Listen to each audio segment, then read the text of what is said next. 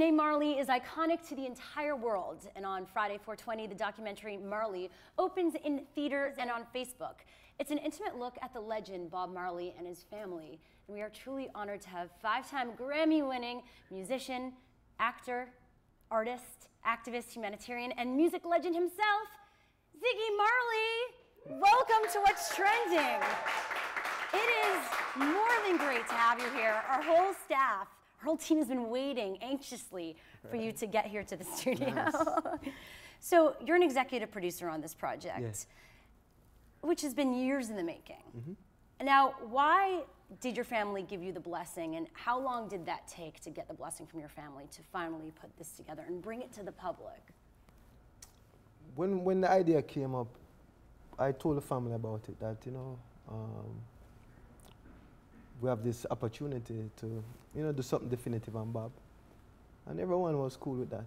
Usually if I bring an idea, them know it's thought through and it's, you know, it's a positive thing. I don't just do like stuffiness, you know. So they trust me. They trust you. They trust me. You don't come to them with any crazy ideas. No, just straight up positive things. How do you want people to leave feeling once they see this documentary? Feel close to Bob, you know, feel closer.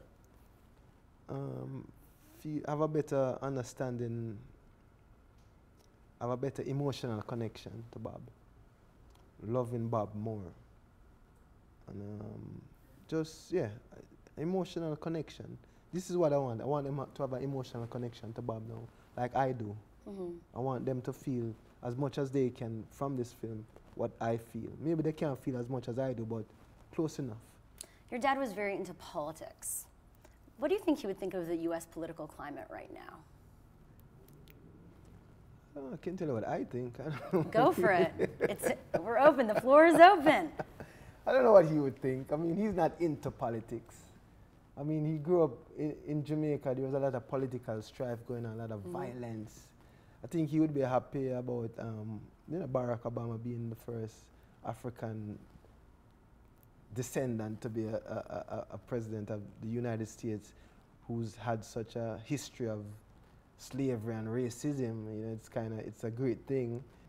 I don't know what he would think otherwise. I don't know. I mean, I think, you know, I tell you what I think because I think that me and him kind of have some similar thoughts about things. Yes. And you know, so I can speak for myself on that and tell him maybe he would think that what I think.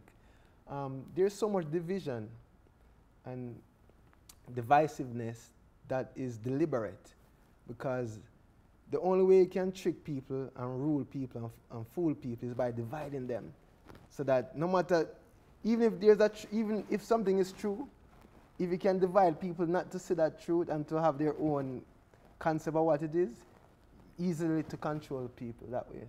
So in America right now, the politics is so divisive, and it's just a way of controlling and ruling people.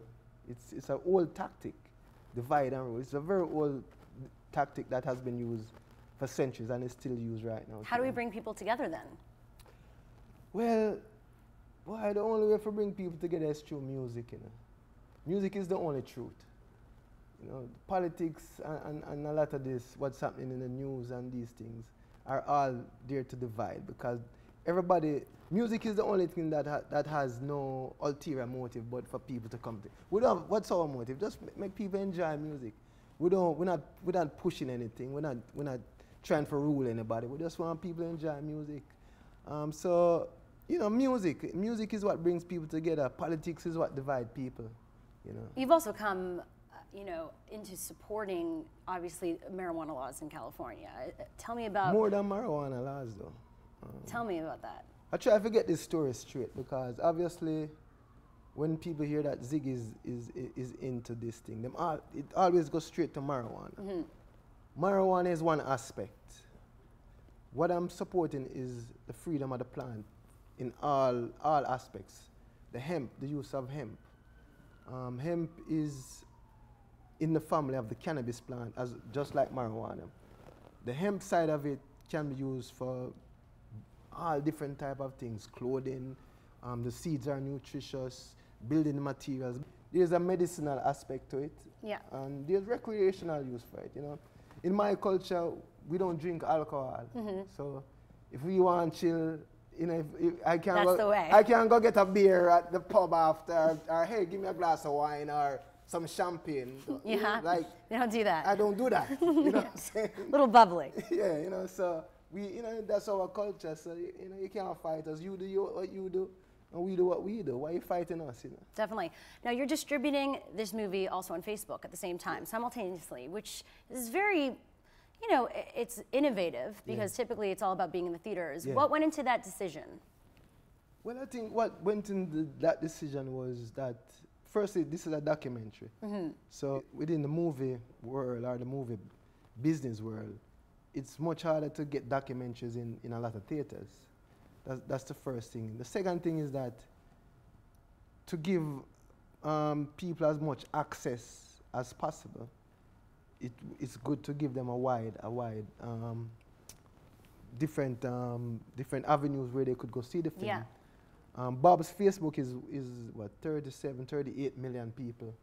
So if we can get those people to not stress about seeing it by just, hey, I'm on the Facebook, let me just watch it on Facebook. Yeah. They could do that. And if you watch it on Facebook, some of the proceeds go to save the children, which is an added benefit of that. So I think we're just trying to, you know, be ahead of the game and get people engaged. Some of them, you know, the kids now, I watch movies on my computer. Sometimes I can't bother go to the theater or whatever. So, you know, the new generation of kids, it's all about the computer and stuff, so we want to engage them too. Would Bob have been into social media? I think no. Or how is digital I don't changing think the so. way you engage with fans with your music now? Well, I got into it a few years ago. I'm just, you know, I engage people just as it's not about music, it's just, I just talk to people. It's not about selling the records. It's just about communicating and meeting people and, you know, feeling that camaraderie. And if I have an idea, I can put it out there and see how much people might think the same, or maybe somebody put something out and say, I never thought about that, or I didn't know that. It's just a way for communicate for me. It's not a marketing tool. It's a way for communicate with other people over the world, and I like doing that. Well, Ziggy, thank you so much for sitting down with me today. Yeah, it was fabulous. You are a ray of light, my friend. Nice. So it was so great seeing you. Once again, follow him on Twitter at Ziggy Marley. The film Marley opens in theaters and on Facebook this Friday on April 20th, 4/20. Thank you so much for coming today. All right.